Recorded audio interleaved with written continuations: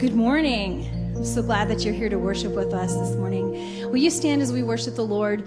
Open up the heavens, Lord. We want to see your glory and we want to see your power.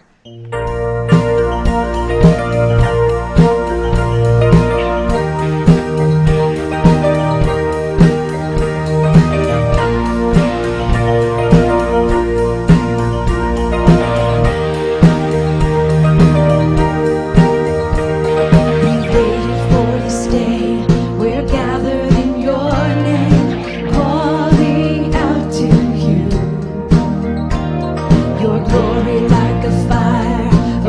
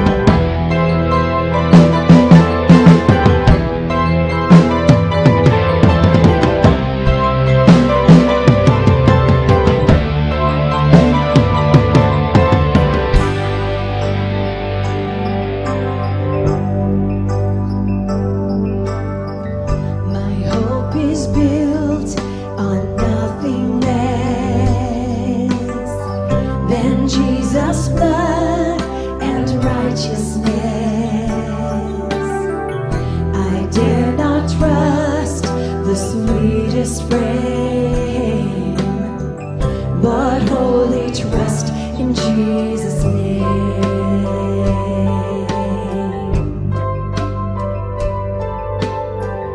My hope is built on nothing less than Jesus' blood and righteousness. I dare not trust the sweetest frame, but wholly trust in Jesus' name. Christ alone, cornerstone, weak made strong in the Savior's love. Through the storm, He is Lord, God above.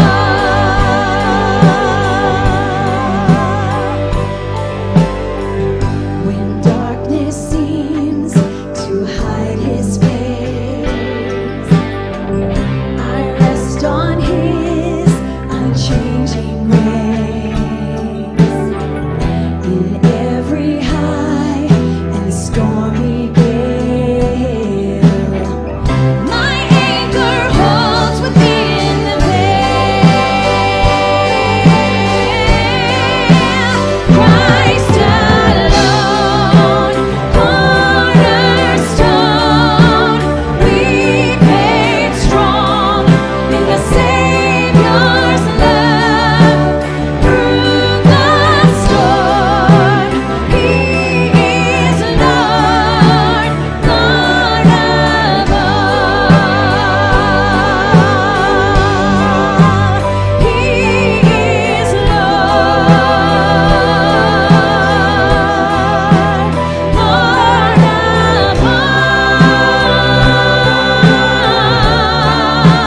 Christ alone,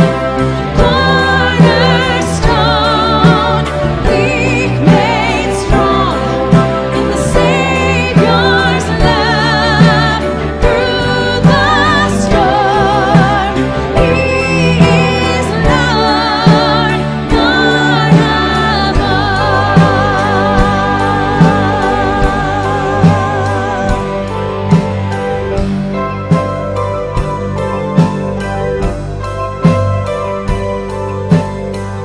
When He shall come with trumpet sound, oh, may I then in Him be found, dressed in His righteousness alone, faultless stand before the throne.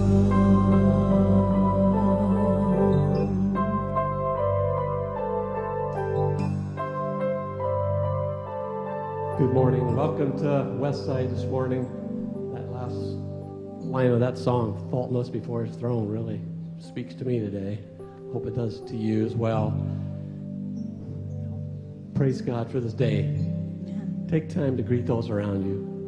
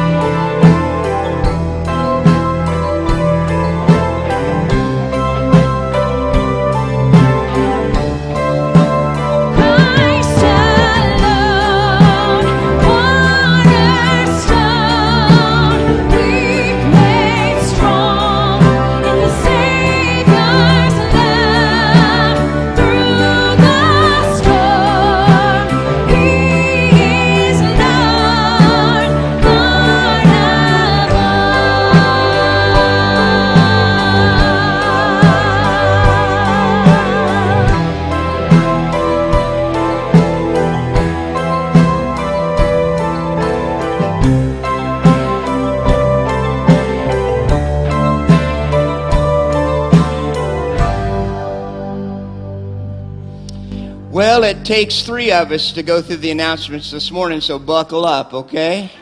First one is, inside your bulletin, you have this little "You Can Make a Difference" insert. We've been talking about this for 3 or 4 weeks now, about ways that we can support our Compassionate Ministries Outreach Touch.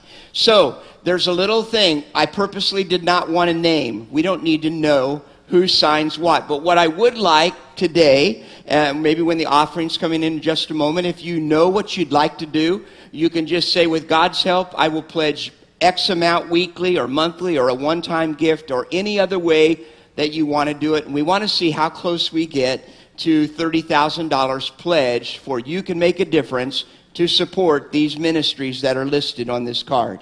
Okay? So we'll take these pledge cards today and we'll have them available in the lobby for future weeks. Okay? Wendy? If you have been here at least 9 months, you know that occasionally we have men's choir sing a special in the morning service. And rehearsals for that start tonight. We are singing on July 8th a patriotic song. And please don't tell me, guys, hey, I don't really sing.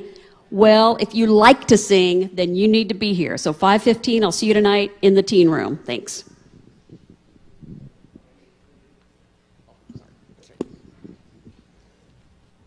All right, and then we'll go ahead and have our ushers come forward as we prepare for offering. I want to remind you, your last opportunity to vote, if you have not yet voted in our annual elections, is right after this service.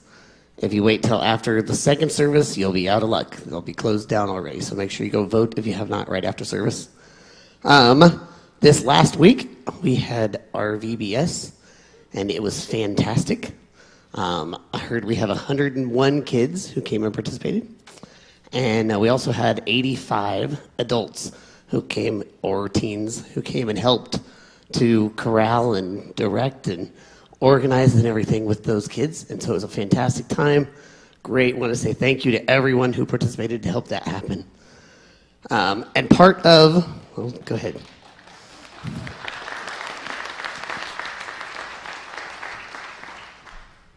Part of VBS was them raising an offering.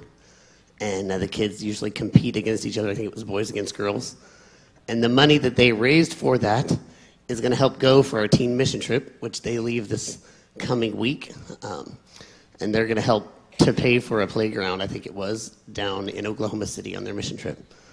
So we want to remind you to be sure to pray this week as the teens prepare to leave. And then shortly thereafter, the kids are going to be going on their mission trip. And we also have first and second graders going to camp this week. So be sure and include all those things in your prayers this week. So let's pray and receive our offering. Lord, it's such a privilege to be here. And now we just thank you now for the opportunity to come and to participate in spreading your kingdom and in being able to give back to you some of what you've given us stewardship over. In your name we pray. Amen. Amen. One of the verses that the kids memorized as they came through the station of Bible memory was Romans 8:38 and 39.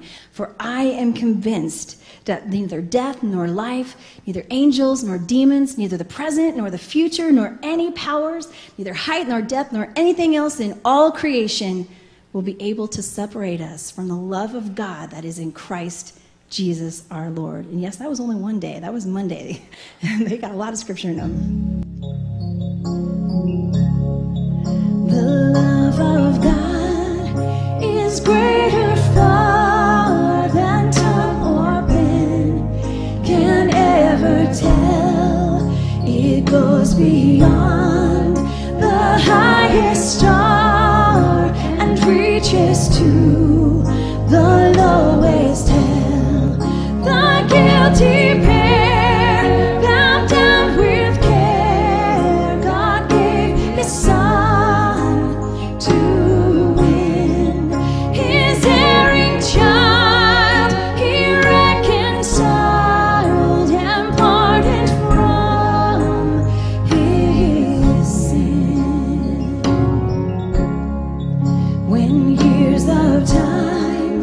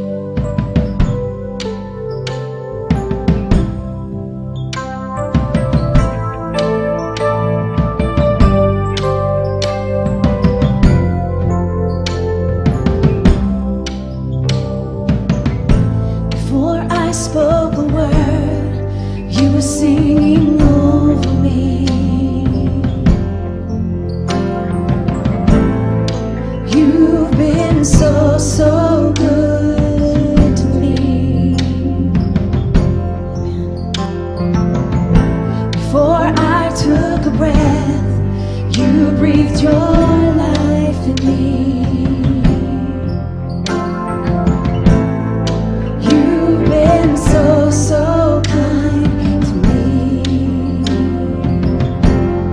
And all the overwhelming, never-ending, reckless love of God. Oh, it chases me down, fights till I'm found, leaves the 99. I couldn't earn it, I don't deserve it, still you give yourself away. All the overwhelming, never-ending, reckless love of God.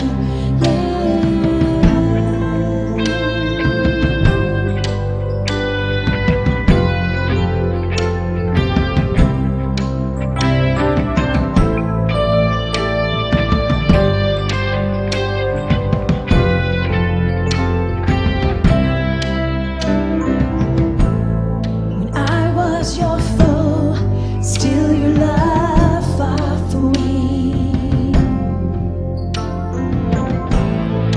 You've been so, so good to me. When I felt no worth, you paid it all for me. You've been so, so kind to me. Amen. And all the overwhelming, never-ending, reckless love of God. Oh, it chases me down, fights till I'm found, leaves the 99. I couldn't earn it, I don't deserve it, still you give yourself away. All the overwhelming, never-ending, reckless love of God. Yeah.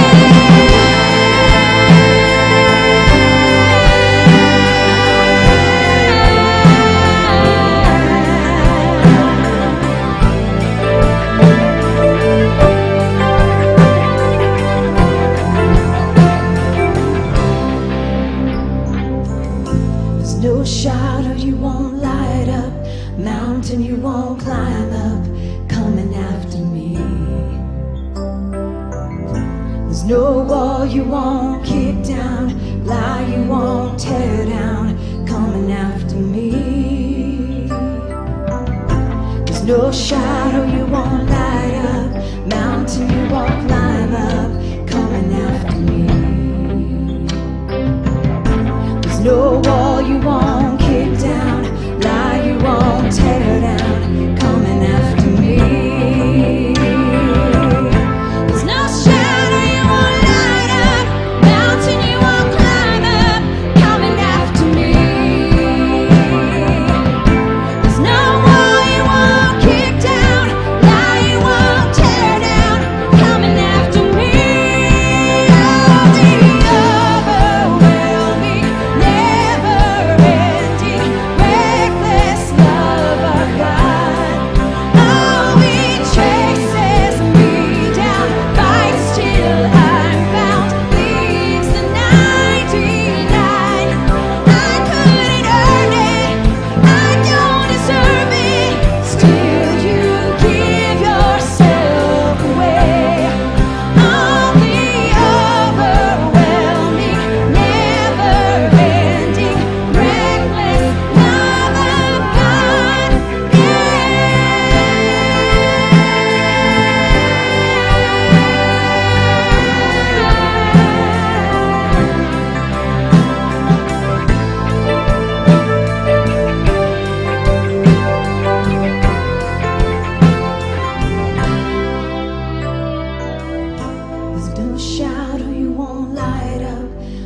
mountain you won't climb up, coming after me.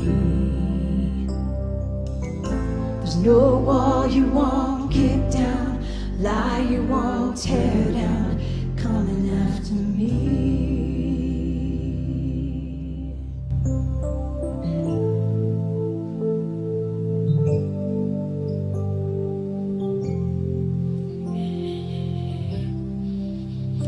It's a pretty amazing song.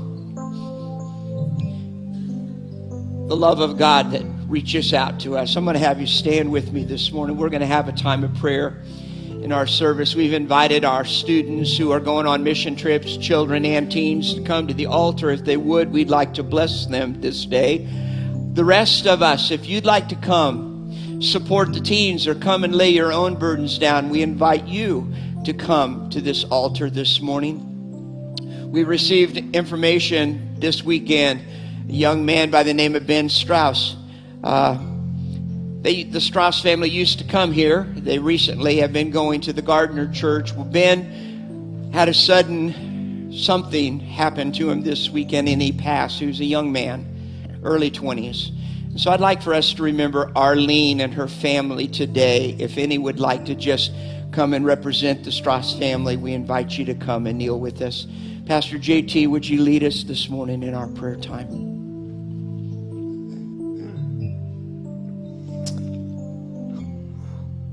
Lord, we come before you today.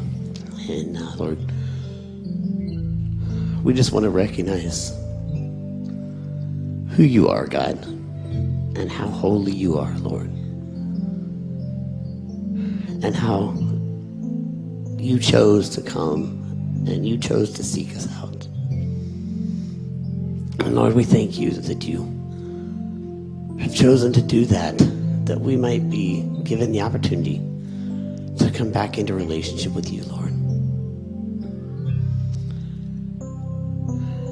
And it's because of that example you set, Lord, that we have our altars full this morning of children and teenagers who are preparing to go and to make an effort to seek those who are outside the 99 as they go in these next couple weeks and take the opportunity to serve others in your name, Lord, and go to be a help in building your kingdom somewhere away from home.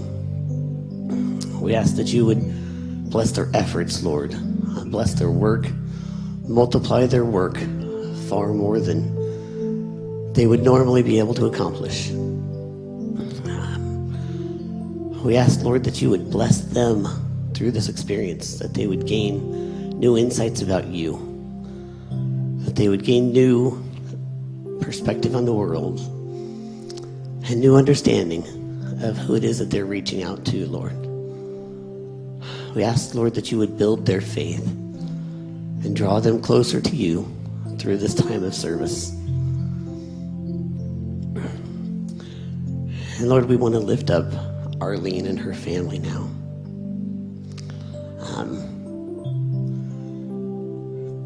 It's quite a shock for her to lose Ben, and she's had a rough 6 months in other ways. And so we want to specifically lift her up right now.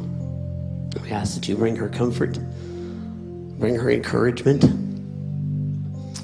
and bring her closer to you, Lord. Just help her to feel your arms wrapped around her and holding her up and carrying her through this. And Lord, I want to lift up the good news that we've had on many fronts for successful surgeries and everything throughout our congregation. As I read through the prayer list in the bulletin, I saw recovering from surgery multiple times and good news for cancer tests. And God, we just praise you and thank you for your hand at work in the midst of medical issues. We ask that you would be with those who continue to struggle, that you would comfort them and bring them healing, Lord. And God, we ask that you would touch each of us and help us to go out and to follow your example also and try to be spiritual healers for this world. Give us a good week, Lord. Give everyone a great week preparing to leave town for mission trips. And encourage us and teach us. In your name we pray. Amen.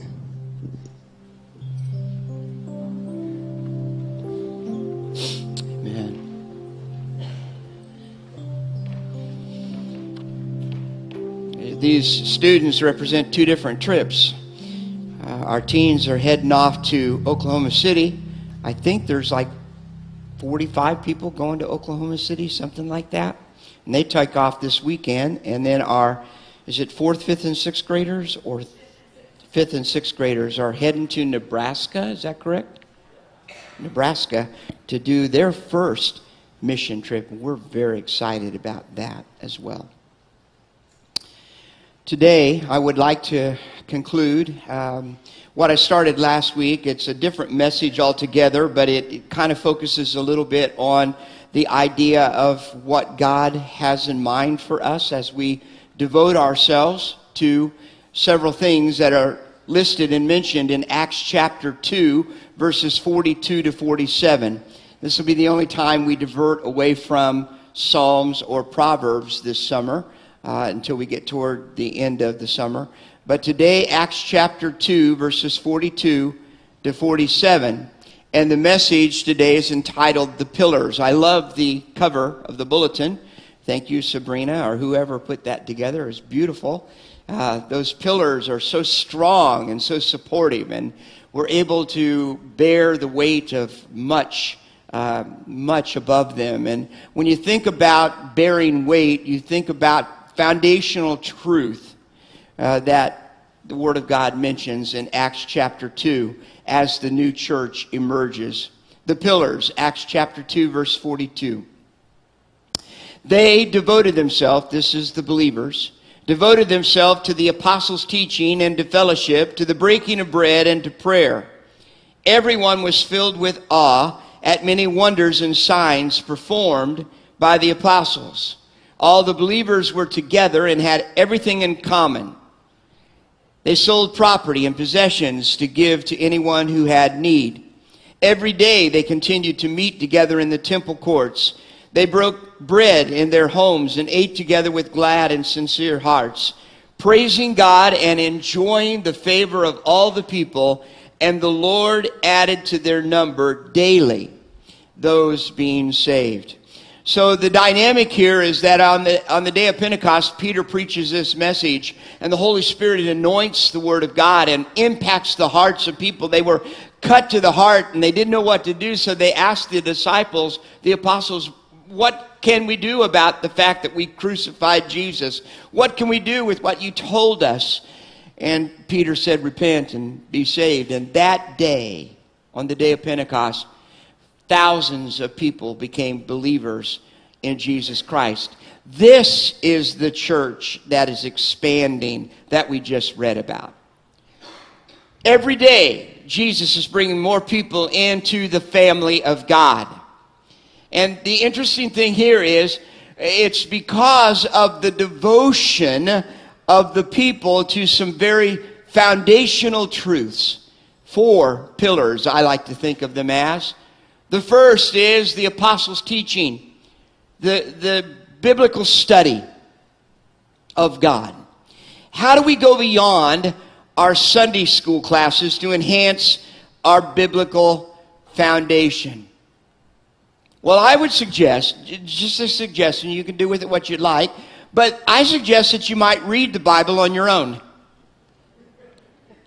That you might be amazed at what you might learn as you read the Word of God. And I would also suggest you not start in Genesis and just work your way through the end, because you'll die probably somewhere in Leviticus. It's good stuff, but it's not the easiest to read initially as you are just beginning an appetite foundationally to study the Word of God. So I would encourage you to not allow the church to be your only Bible. Not the worship service, not your Sunday school class. Just don't neglect the idea of studying the Word of God on your own. I would also say that one of the things that we have tried to do here at Westside is that we've created a targeted study approach. What does the Bible say about things like family relationships or marriages or ethics or possibly finances or human sexuality or all the different topics that we could pick out? The church has decided that we really need to address these things and speak about them.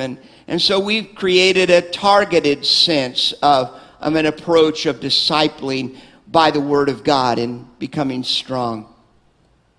We talk about accountability groups in our church.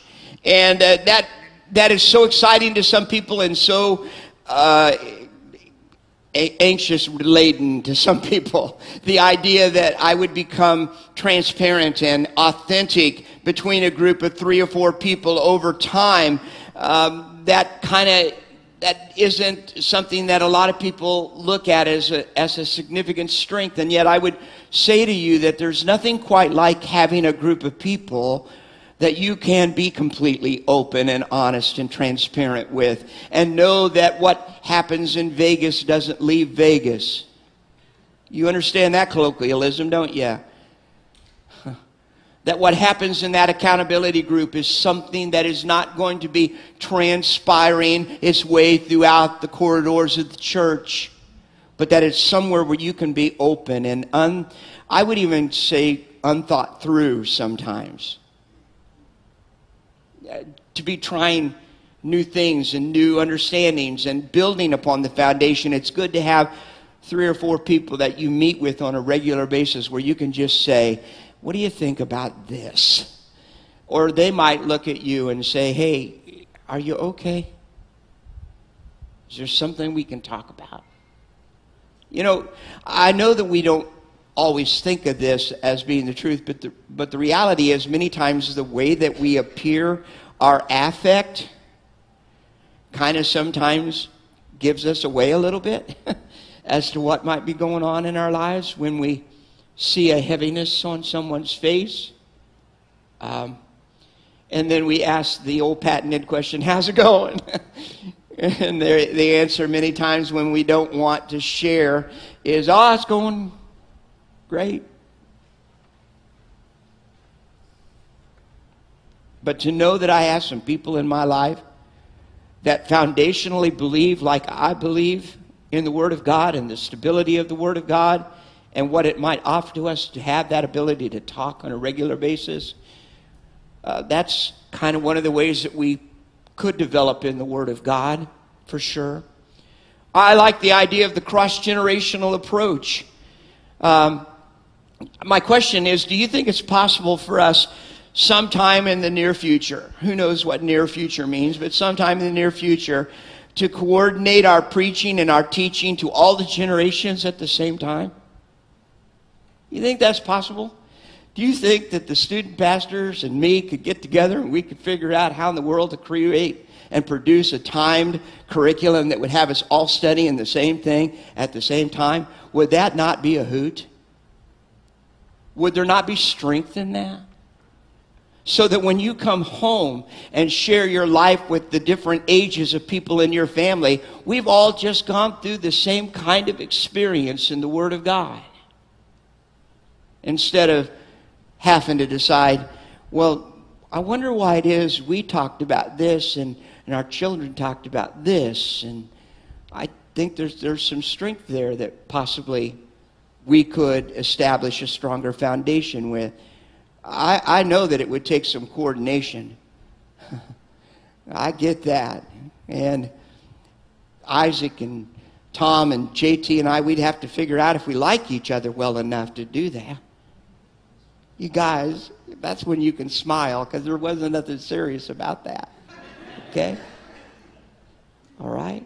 Let your affect go. It's all right.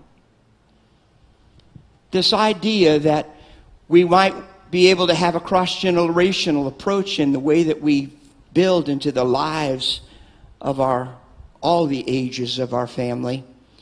How about multiple reinforcement? as a way of developing biblical foundation. And what I mean by that, let me give you an example. Pastor Isaac is providing a great example of this by changing two things on Sunday morning. He and his workers are all writing their own curriculum, like I was just talking about. And secondly, they are changing the order of the day on Sunday morning for our children. They are worshiping first with a message that paves the way for the applied Sunday school development, the lesson to build upon. What an idea that our pastor to children has the opportunity to be the first voice of the lesson that's going to be taught in the second service, where it is practically applied. I also know that there are some adult Sunday school classes in our church that take the message that is preached on Sunday morning and they go to their own classes and they apply it. What did it say to you? How does it develop your life? And it gives the opportunity for a dialogue to occur after a monologue paradigm. I think it's a great idea. And I'm excited about how it will develop the life of the biblical foundation and the Word of God. These kinds of reinforcements enhance the place of biblical teaching within us. So we are devoted, as was the first church, to the apostles' teaching. We are also devoted to fellowship. Fellowship. I have a question. How much like the Acts chapter 2 community do we want to be like? Fair question. As you read this scripture, you see the way that they lived their lives together. We notice that they had all things in common. They sold property and possessions to give to anyone who had need. They met every day together in the temple courts. They broke bread in each other's homes. This example of Acts chapter 2 church, my question is, here in our Western culture, how much of that do we want to be like? Let me throw a few things out. We're probably not going to be together every day in each other's homes. We're probably not going to combine our assets into one pool. However, if we want to do that, I'd be more than glad to oversee it. We're probably not going to get together every day in church. And we're probably not going to all share the same common interests. I would say foundationally we will share an interest in the development of Christ within us, but we're probably going to have some varied interests, I think, unless you all want to come over and become avid baseball fans. I can walk with you on that journey. Some of you don't even like baseball, and I'm so sad. I pray for you daily. As I think about our Western culture, to try and impose that kind of thing upon our 21st century Western society as the way we are to live is missing the point of the dynamic of fellowship. The principle of fellowship cannot be underscored enough to the life-giving success of the body of Christ. We could, for sure, share more life together than we do. Absolutely. And that doesn't necessarily mean more sanctioned church events. Families can get together. You can hang out. And families who are spiritually like-minded can get together, and you don't have to worry about some of the stuff that might occur in the setting if we were with people who are pre-converted. You notice I use the word pre-converted, not pagan heathenistic people. Just people that haven't given their lives yet to Christ. Pre-converted. You're going to probably run into some tensions with those folks. My softball love is a wonderful example of that. Not the church team, but the guys I play with in the 55 and over league, they are not all that established in Christ. In fact, there are interesting things that happen on that night of softball. That they have learned to recognize that, oh my, what did I just say? And some of them don't know the difference between a Protestant and a Catholic. And some of them say things like this, oh, I'm so sorry, Father. And so I play with them a little bit. It's okay, my son. I filter well. And you have to filter well when you're in the culture. Because the last thing you want is to try to make some sort of impact in the life of somebody by shunning them by the way they behave. Just let it roll off, folks. And then be sure you live well in front of them. And you'd be surprised at the number of times that it shifts to a good place of conversation, a good place of sharing with them. But I can tell you right up front, in these secular encounters that we have in the world, they're not going to be as like-minded as they could be if we spent more time in the body. You're going to hang out somewhere. Why not with the body? So this idea that fellowship is significant as we share more life together is very apropos. Some of the ways that I know that we're experts at sharing life and staying connected is through messages on Facebook or tweeting one another, or ways that weren't available many years ago. And if you have the latest technological stuff, by the way, I just want all the teens that confiscated my flip phone and changed the cover on, or the background of my phone. For a month and a half, I had Hunter Bogart as my background on my phone. They confiscated it at Nathan Dutton's graduation party, and they were having so much fun at my expense. I finally found some loving person that would change you off of my background, and I now again have my lovely little chummy, my little chihuahua, who loves me unconditionally. Wiggles from head to toe. Nobody loves you like a dog, folks. I'm just telling you. This idea that we have constant access to one another is another way that we can stay involved.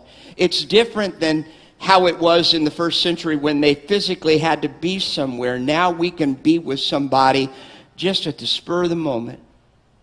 And I know that builds into the lives of our family, of our church family. We can help meet the needs of our brothers and sisters in a tangible way. We can make a meal for somebody that's recovering from some long-term therapy or has gone through a difficulty. We can pay a bill if the Lord tugs on your heart and says, I want you to do this for so-and-so. Don't fight with God. Just do what God asks you to do. My suspicion is most of us in this room at one time or another have been the recipient of the Lord tugging on the heart of somebody to do something. We can provide a place to stay for them if something happens, if air conditioning or electricity goes out, or there's just a transition in their life. We can provide a place for someone to stay with. I remember when the Hurricane Charlie went through Florida. Only been there a couple years, didn't really know much about hurricanes, but I remember thinking, somebody better help me, because I'm not sure what I'm supposed to do here. And as Charlie pretty much stayed south of us a little bit, did serious devastation in Port Charlotte and Punta Gorda, and even as close to us as Northport, which is about 15 miles away, the winds blew and tore down, and don't feel sad for me, but tore down my screened lanai, which was over my in-ground pool. Don't hate me. In Florida, that seems to be a thing.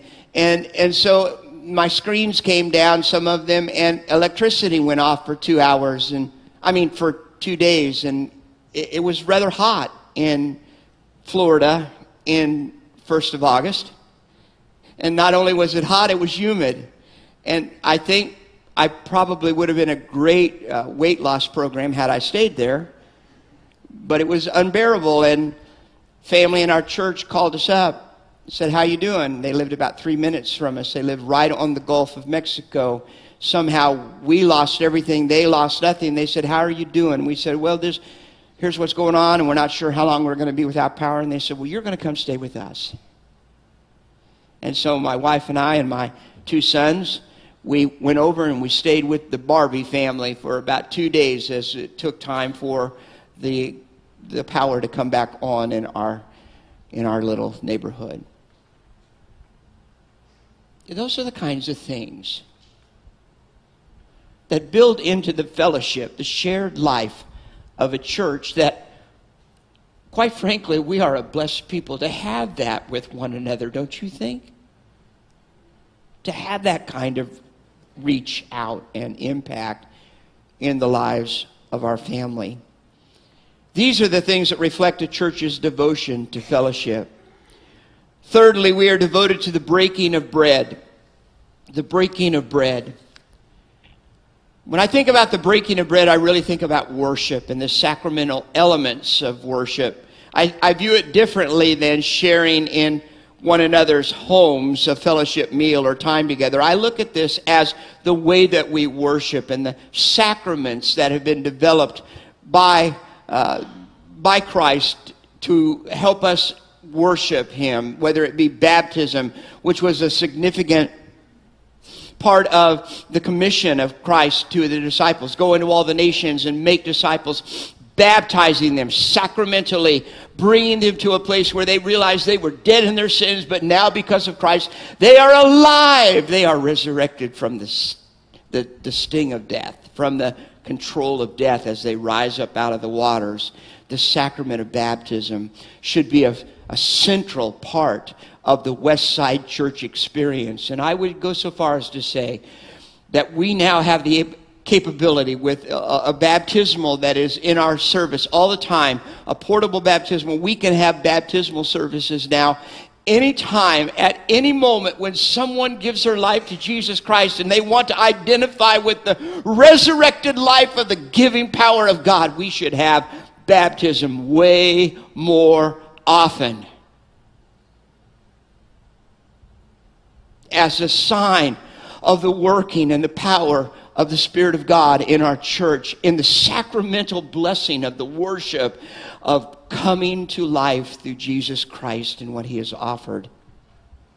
But we also think of the breaking of bread, the significance of the Eucharist, the sharing of the Lord's Supper together. When we think about Jesus Christ's passion, the very fact that it was God's will that we remember that His Son was sent that we might be saved from our sins through the cross that led to the blood of the redemption, the blood of a lamb, Jesus Christ, brings us to a place where we remember all that Christ has done. It's not that Christ dies every time that we have communion. Every time we share in the sacrament, it's not that Christ is doing it all over again. It's the very fact that Christ once did that we might be saved. And we remember what it is like when Jesus forgave us of our sins and cleansed us from our past. Through the blood of Jesus Christ, we have been redeemed. And some people ask me, why don't we have the Eucharist more often? Why is it we have it at just such a time? I have been in churches that have done it far less frequently, and I know that there are churches of the Nazarene who do a Eucharist every Sunday. We have the celebration of the Lord's Communion every month on the last Sunday of the month. We've contemplated with other opportunities to make the sharing of the breaking of bread something possible on a more regular basis. I don't know how it's going to come down, but I know that every time that we do this breaking of the bread, the remembrance of the Lord's Supper, we can do so in an anticipation that we are at the fellowship of the Lord Jesus Christ. We are celebrating what He has done in our lives, and He has settled in among us and reminded us of the passion that He has brought to our lives. And as we break the bread and we drink the juice, we do so in remembrance that He is here. He did this for us, but He is here presently with us at the table. And it reminds us that there's coming a day when we will be at the Lord's table in heaven. There's coming a day when Jesus Christ will come again. It reminds us of the redemption that is yet to come, not for the forgiveness of sins, but for the recreation of a world, a universe gone bad. That one day, Jesus is going to again make it all as it was intended to be. The Bible says that. We're devoted to it, remember? Devoted to the foundation that as we worship Jesus Christ in spirit and truth in this body of believers, we can do so with a completion of what Jesus Christ has already done in us, and yet at the same time realize that there's more yet to come. I like that. I am fully done right now. The best that Christ has done in me, fully now, and yet I am not done at all. I like that. I think that does no violence whatsoever to the idea of sanctification. I am sanctified, fully set apart for Jesus Christ right now, this very moment. And yet, Jesus is still directing my life and changing. I am sanctified and I am being sanctified, set apart for the kingdom of God. There you go, devoted to the breaking of bread. Finally, this church was devoted to prayer. Prayer. I'd like to take the remainder of our time this morning to talk about prayer. One of my questions is, what hinders our prayer life? When I think about things that hinder me talking to God, and all of us talking to God, I think of things like time constraints as a hindrance. I think of things like people's statements to me like, Pastor, I don't know how to pray. I don't know how to pray like you pray. I hear people pray and I just don't know how to do it. I believe that one of the hindrances to prayer life is a spiritual dryness. It's disconnect from an intimate relationship with Christ. And I think what happens is that we get a little dry and a little disconnected from Christ, and before you know it, it's been a long time since we've talked to Him. I think one of the hindrances, a lot of people in the world today have a vague belief in prayer's effectiveness. Oh, you really think that stuff works? Aren't you just talking yourself into something? I hear people say. The reasons are many, but they are nothing more than excuses for a less than desired prayer life. So I thought, how are some ways that we could pray? Well, I would encourage you to pray the Scriptures, that there is great power praying the Word of God to God. Why is that? Why do you think possibly there might be great sense of power in praying the Word of God to God? Well, I don't know what you think about this, but Every now and then somebody will quote something I say, and I go, yeah, that's pretty good stuff. Well, who said it? Well, I did. Please, every analogy breaks down somewhere. Don't take that into the egomaniacal kind of wacko man up there preaching to you right now. I'm just trying to give you an example of how sometimes when we say something, it's good to know that people are listening and actually applying it a little bit.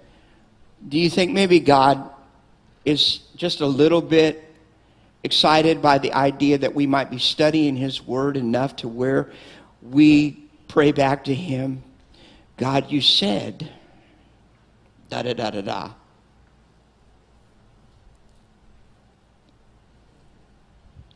So praying the Scriptures is something I would encourage you to think about.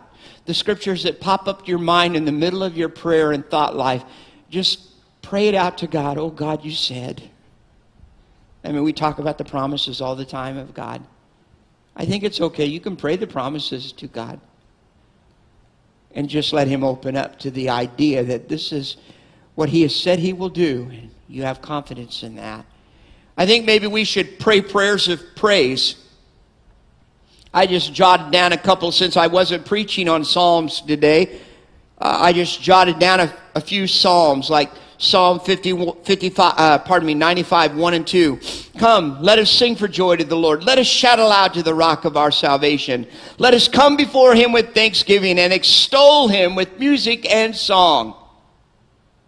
Oh, Father, let me sing to you this morning.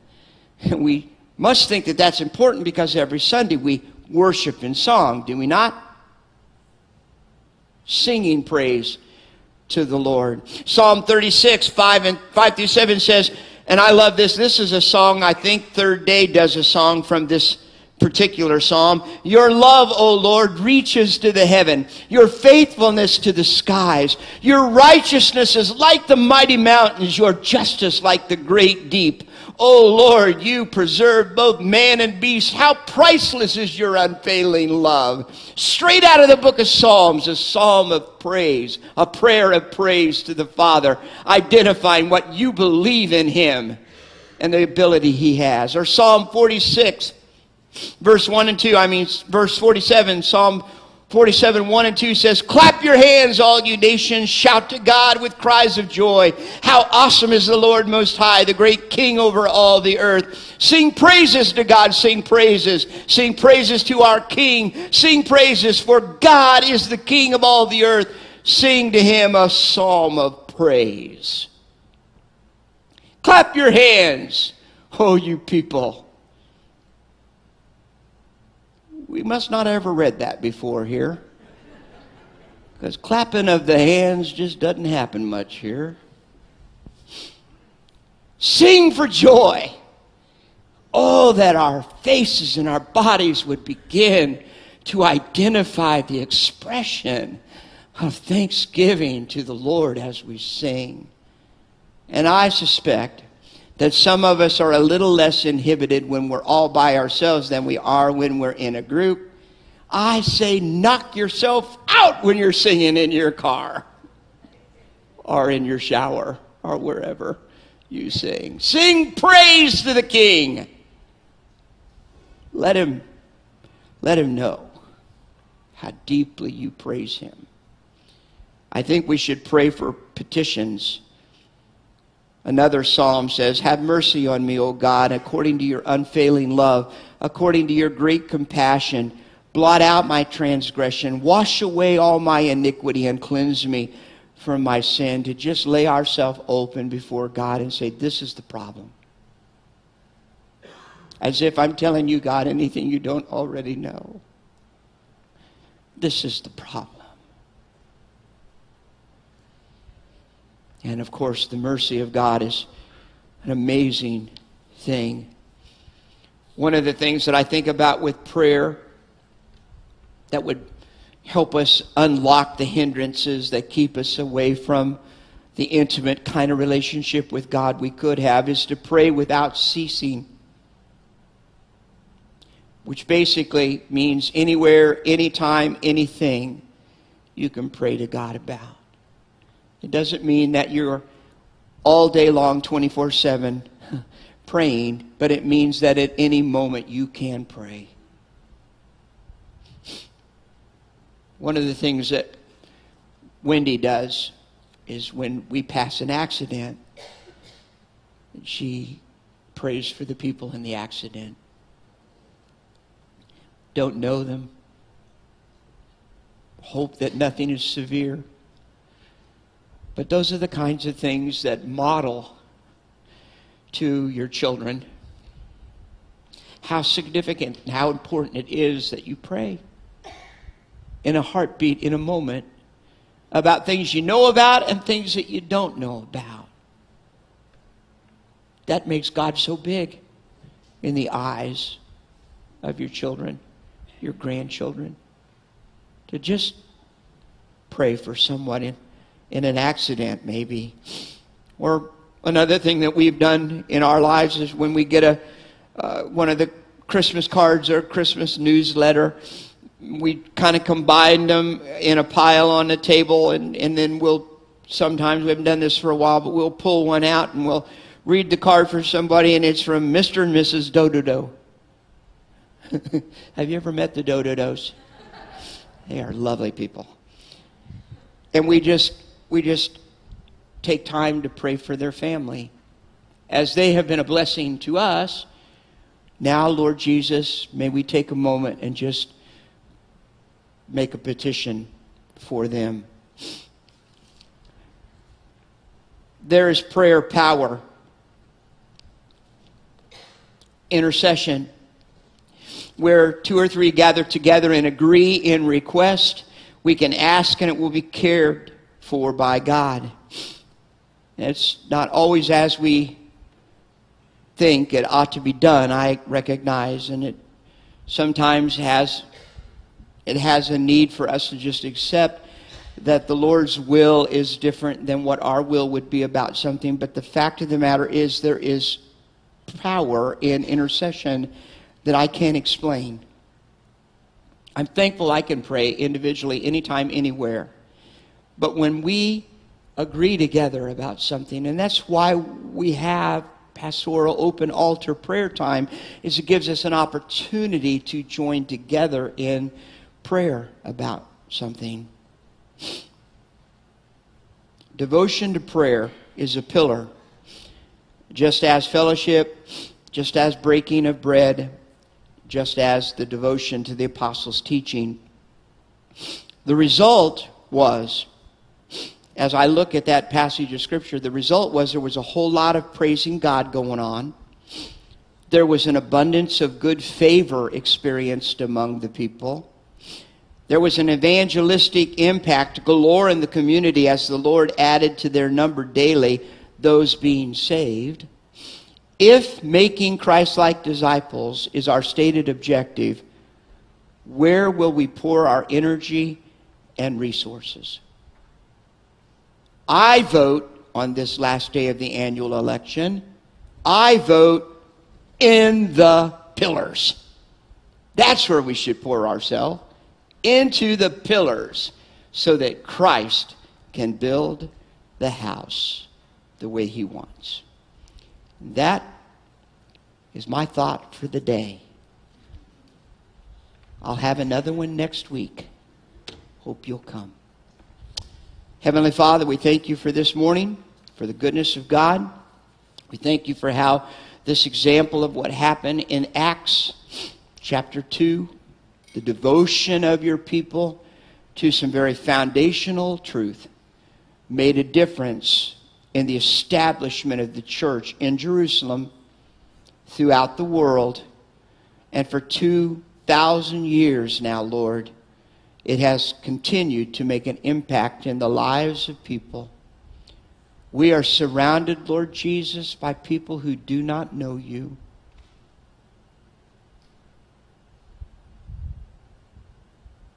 Our desire, Father, is that as we devote ourselves to become closer to You and to allow You to develop us, that we can fulfill, Lord Jesus, Your commission to reach neighbors and family and friends and people all around the world. We want to be a part of kingdom business. So, King of Kings, please come and develop our hearts as we devote ourselves over to you.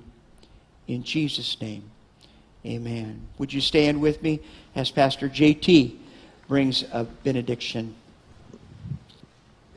May we, as the body of Christ, be devoted to the practice of fellowship, compassion, worship, discipleship, and prayer as an example that draws those of the world to come join the fellowship of believers. Go in unity.